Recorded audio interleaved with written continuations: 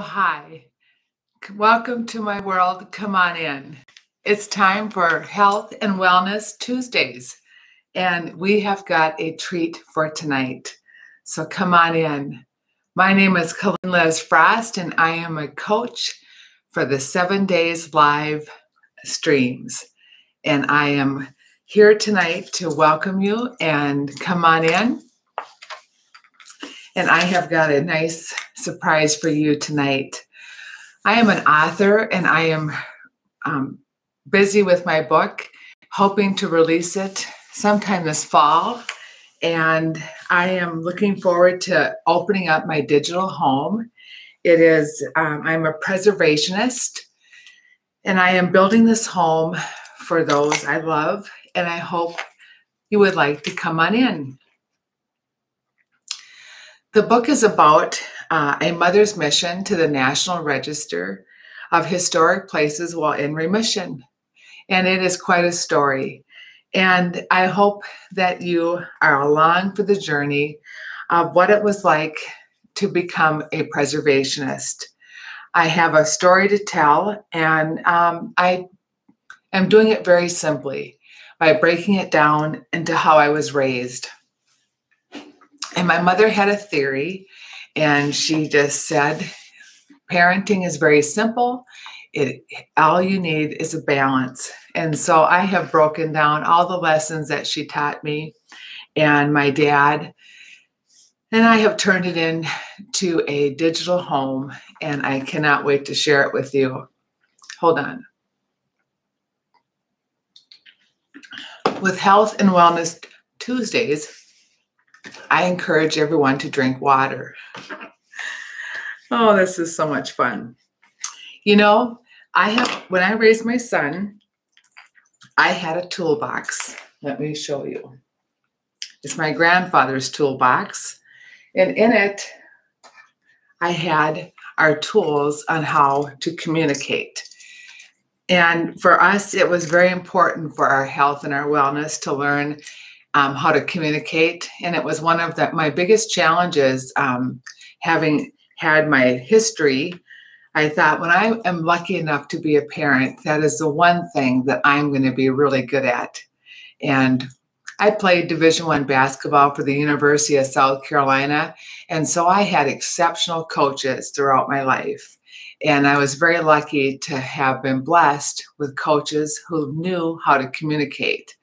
They were able to inspire us to reach goals that I felt were, unbelievable, unattainable goals. But for some reason, they believed in us, and I believed in them. So if they told us to jump, I would just say, how high?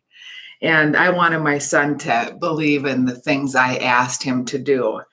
And I kind of think that it was broken down even with my parents, with how they coached us.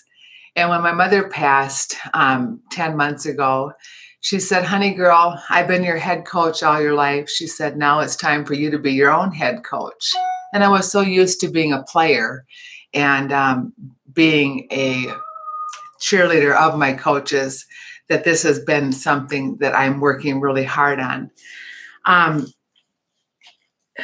Communication. I want to share with you the 2 tools tonight, and we'll have many of them. To leave people, places, and things better than what you found them. Now that's a lesson, especially as a single parent, that was really fun to teach my son. When you are a caretaker, and in my case, I had a cancer challenge most of my son's life. And we were on our own since he was a year old. And I was diagnosed with cancer when he was 2. So that cancer journey, along with parenting, I thought I better come up with some good ways to have fun while parenting. And so I'll give you an example of what it was like teaching how to leave people, places, and things better than what you found them. And it was, I'll give you one example. When we were cleaning or picking up our toys at night, and he would he would say, whose is this or whose is this? And I'd say, honey, we're in this home together and this is a peace house. And so if you see it and I want you to leave it better than what you found it, so let's just work together. And it doesn't matter whose stuff it is. Let's just, if you see it, you pick it up and leave it better than what you found it. And oh, he just thought that was great. So along we went year after year, and it was never anyone's fault who left something out. And I just love that about him. And we just seemed to have a really good way to go from room to room and never get upset with each other of who left what out, because it was plenty of work for the both of us to do. And anyway, and if somebody was upset or a teammate in our family was down, it just seemed like little Adam would just find a way to go over and make that person better than what he found them. So it was just a wonderful way to communicate.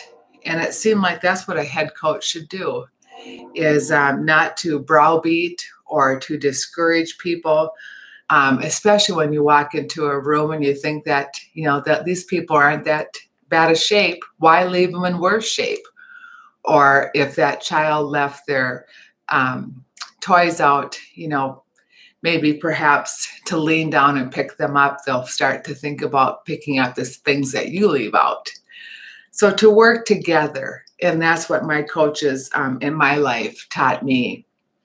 And I thought they had a secret. My mother and dad sure did. It was very simple. They called it the 3 A's. And my mother told me that if you can teach Adam to give you the 3 A's before noon, he'll have a better day. And then if he can give you those 3 A's one more time before bedtime, he will have a better night. So let's review the 3 A's in the toolbox, starting with attention. You know, how many of us get up and just dismiss everybody in the house in the morning? You know, it's just something that we were not allowed to do. It was get up and find our people and give them some attention, full stop. And then the second one is to affirm something that they said. And as we get older and we say the simplest things in the morning, just to say, oh, that's a good idea. Or maybe, you know, it does kind of look like it might snow. And by gosh, today it did. So, you know, just to affirm what the other person is saying in the littlest of ways will help that person put a whistle in a step for you the rest of the day.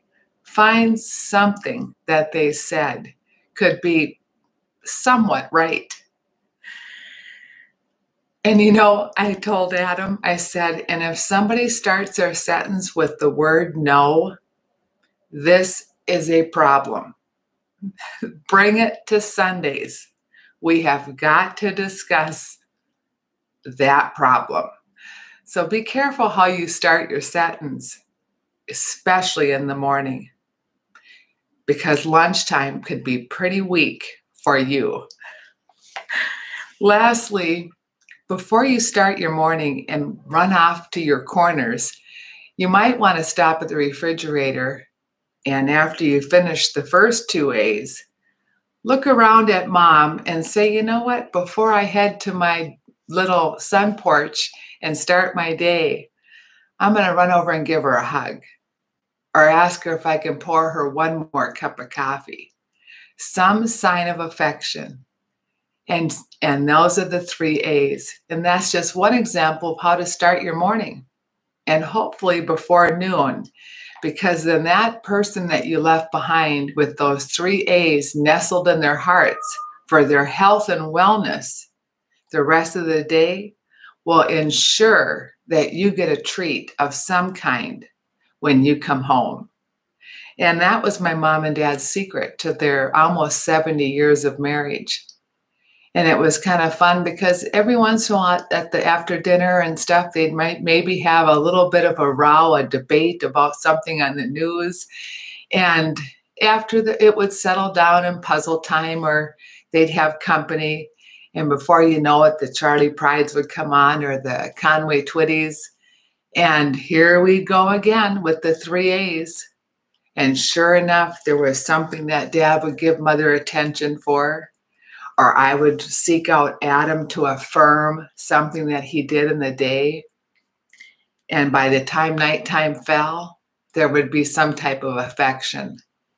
And so for me, with our home and our toolbox, I wanted my son to just meet somebody with which he has now, and they have their own toolbox. And I am so proud of them.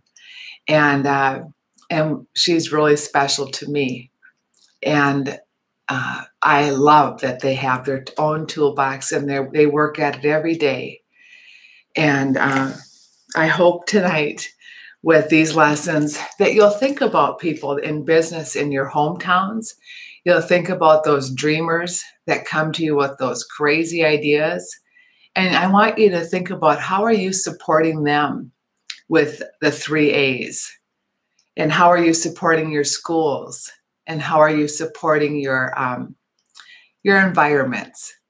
You know, are you leaving people, places, and things better than what you found them? Are you hitting the like button? Are you lifting a friend up? Are you leaving them better than what you found them? Is it a lot of effort? You know, that's what you need to ask yourself. And for me, you know, sometimes, like with my mother passing, you know, my sister and her were really close, and my twin brother, and it's a lot of energy to not always be the people that we have always been to them. And I thought to myself, I had some good advice from my brother-in-law. He says, you know, Carmen could sure use a real close friendship. And that's what I decided to do. I decided, you know what, I need to be soft like Mother to my siblings. And boy, is my life better, because they miss Mother too. So my life is getting better as I'm learning these family tools in our toolbox. And so I hope this has helped you. And I'm going to put this tool right in my digital home. Well, it's going to be in the tool shed. And lastly, I just want you to know that that I am in development with all these different things I'm working on. And I have come a long way.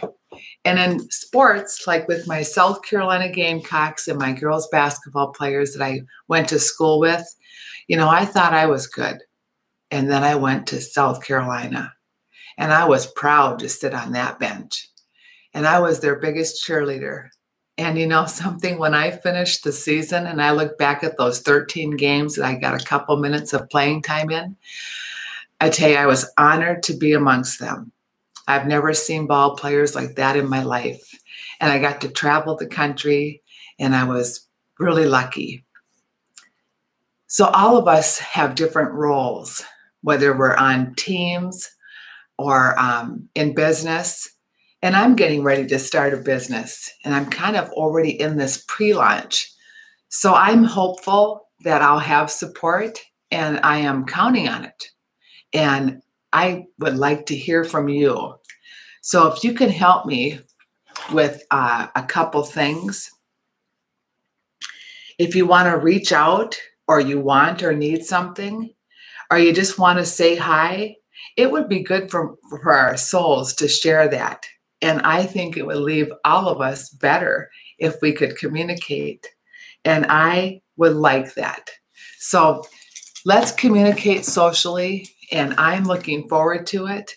I think we have found a perfect fit. And when you see my home and come to my digital space, you are going to like it. And I want you to come on in. So thanks for tonight.